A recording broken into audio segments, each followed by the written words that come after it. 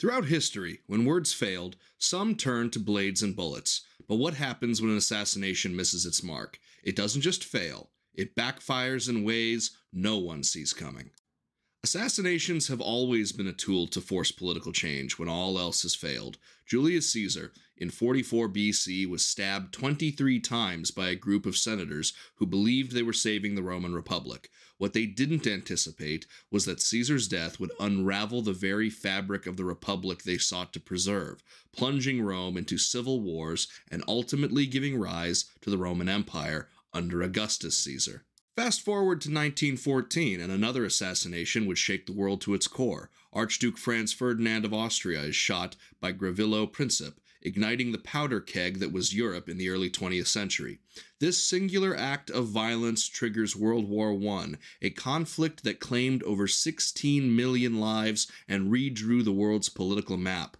The world Franz Ferdinand lived in was forever changed, but not for the reasons Princip might have envisioned. And again in the 20th century, if you believe the conventional narrative, John F. Kennedy's assassination in 1963 did more than end a presidency. It shattered America's sense of innocence. Lee Harvey Oswald's bullet wasn't just aimed at JFK. It tore into the nation's collective psyche. Kennedy's death left a legacy of conspiracy theories, distrust in the government, and an unraveling of the faith in the institutions that bound American society together at the time. The takeaway from these examples is that assassins may pull the trigger thinking they're changing the future, but history has shown time and time again the chaos that they unleash is rarely what they envisioned. Let's delve into the psychology of people killing leaders for a moment here. Why do people turn to assassination?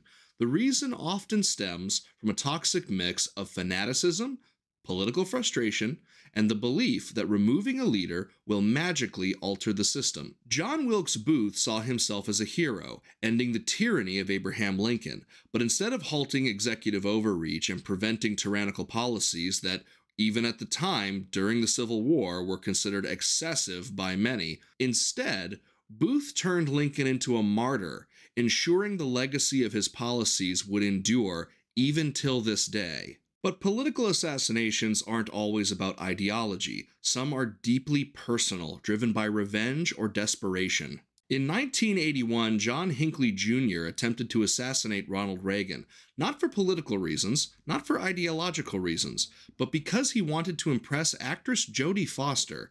In a twisted mind, killing the leader of the free world was the ultimate grand gesture he could give. In a way, I think he took trying to get a girl's attention by acting out a little too far.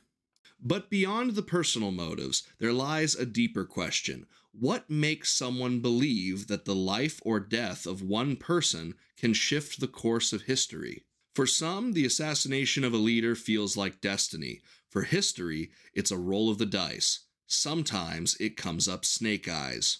We began this video by delving into why people commit assassinations, and we looked at some examples that succeeded.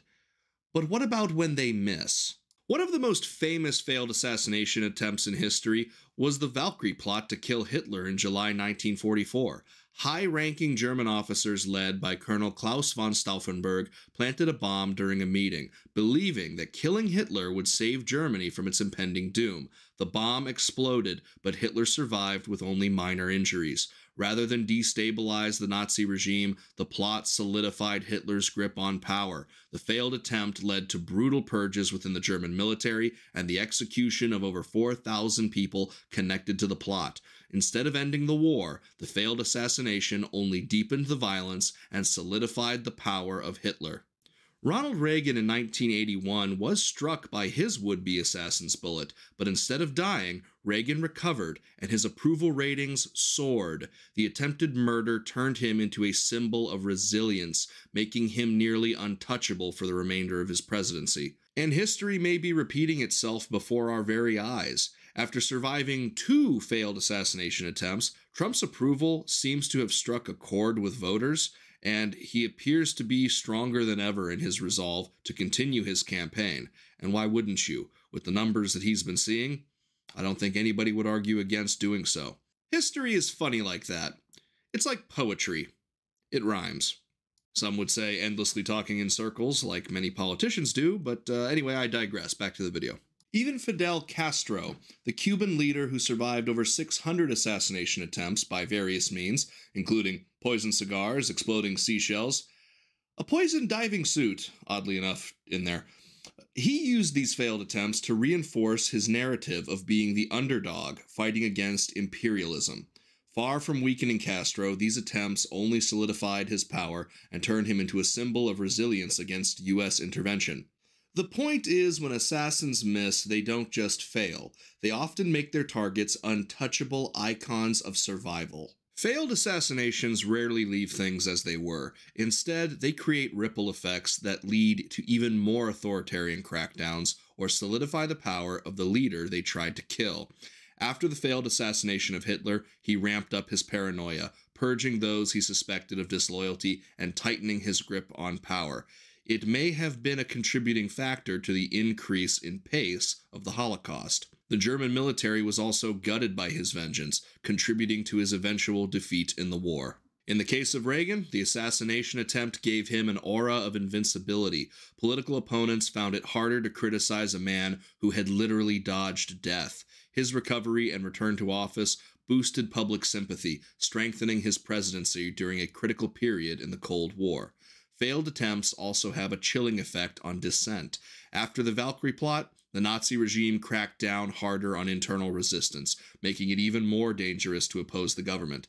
Failed assassinations don't just kill individuals, they often kill hope for reform, making the political environment even more repressive. Sometimes, a failed assassination is worse than a successful one, because what follows is an iron grip of control, a government paranoid and determined to root out every last threat. Assassinations may seem like relics of a more violent political past, but they remain relevant today. In 2020, Iranian General Qassem Soleimani was successfully assassinated by a U.S. drone strike. While technically successful, this assassination didn't weaken Iran's military influence. In fact, it galvanized anti-U.S. sentiment across the Middle East, leading to massive demonstrations and retaliatory attacks. Killing Soleimani didn't eliminate the threat. If anything, it escalated tensions and expedited Iran's attempt to control the Middle East politically. Let's not forget the rise of cyber assassinations as well. Targeted killings done through hacking and sabotage aim to disrupt governments without a single shot being fired. The stakes may have changed, but the motivation behind removing leaders remains the same, a mix of political desperation and the belief that killing one person can alter an entire system. Even in the digital age, assassinations remain the ultimate political gamble, and when it fails, the world pays the price. The consequences of failed political assassinations resonate in modern policymaking. The failed attempt to kill Hugo Chavez in 2002 strengthened his position, transforming him into a populist martyr. Surviving assassination attempts allowed leaders like Castro, Reagan, and Chavez to reinforce their positions, often using the attacks as justification to tighten control, increase security measures, and suppress dissent. This pattern echoes through history. When an assassination fails, it often strengthens the regime rather than weakening it. In an era where drone strikes and covert operations are becoming more common, the risk of political assassination is ever present. Yet the lessons of history remain clear. Failed assassination attempts rarely lead to the outcomes their perpetrators envision. Instead of liberating people from tyranny, they often cement it further, creating martyrs out of the leaders they aimed to kill. If there is one thing history teaches us, it's that assassination is a double-edged sword. When it misses, it backlashes and often is more dangerous than the bullet itself. In the end, assassination is a tool of desperation, an attempt to force history's hand. But history, as we have seen time and time again, doesn't bend so easily. For every leader killed, another rises. For every failed attempt, a regime strengthens its hold. Assassins may believe that they're changing the world, but more often than not, they end up cementing the very power they sought to destroy. In trying to silence a leader, assassins often end up amplifying their voice. History shows us that while a bullet can kill a man, it can never kill an idea. I've been Drex Hawkins. Thank you very much for watching. Have a good day, my friends. If I'm being honest, he actually did look pretty good smoking a cigar. What can I say? Evil has a sense of style.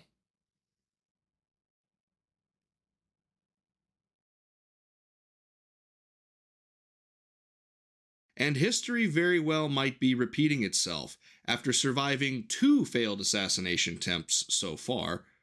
I'll say so far, it's going to put me on a watch list. All right. And turned him into a symbol of resistance against U.S. interventionism. Intervention. Fuck. Assassins may... I'm just taking from the top. I want this all in one.